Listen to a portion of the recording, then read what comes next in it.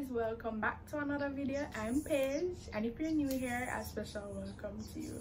So in today's video, I'll be discussing ways that can help you to stop procrastinating. Yes, everybody struggles with it, even myself, but I think that these tips can definitely help you in stop procrastinating. The first thing that you want to do is to eliminate your distractions. So what do I mean by that? You're going to get rid of the phone. The phone is the biggest distraction. Trust me when I tell you. It definitely can have you. You can be on your phone for hours and you don't even know it. So you said that, oh, I'm going to check Instagram to message my lecturer or something like that, and then you know it, you're on Instagram scrolling for hours. So we're going to eliminate the distraction. We're going to get rid of the phone, put it on airplane mode so you're not getting any notifications or anything like that. Put it on silent, vibrate. We're going to get rid of the phone, any form of distraction. It doesn't even have to be the phone. It can be your TV. You're going to turn off the TV, hide the remote. Get rid of anything that distracts you from doing the work that you need to do. Trying to reward yourselves. I'm going to write an essay. I have an essay to do, right? If you write this essay, I can talk to my friends after. You can go to the beach after you write the essay. Think about getting the essay out of the way, then you can do the things that you enjoy. The next thing is to create deadlines for yourself. So the essay is due October 27. Do it October 23rd, the 23rd of October, right? So we have to create certain deadlines for ourselves to make sure that we don't do it the day before and we're not feeling pressured or stressed. So when you do it at an earlier time, then you can do other tasks, you can relax more, but doing it the day before, it just causes more stress.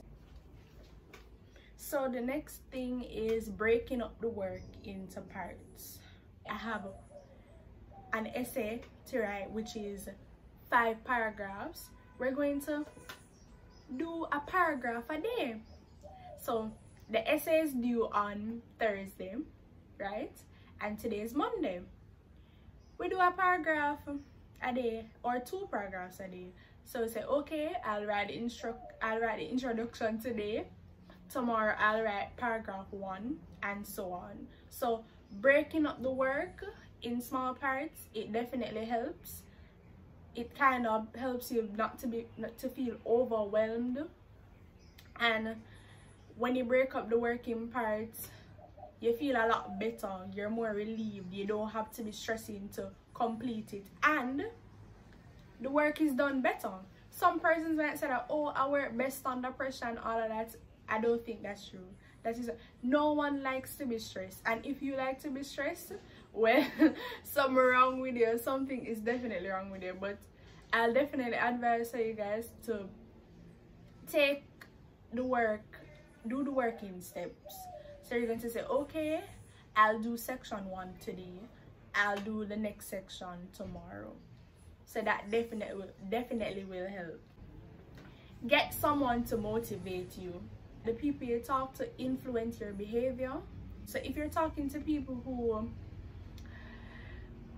them lazy and them no want to do no work, and they say, okay, I'll do the work the day before, those type of persons won't help you in getting your work done or helping you to achieve your goals. So talk to persons who are more productive.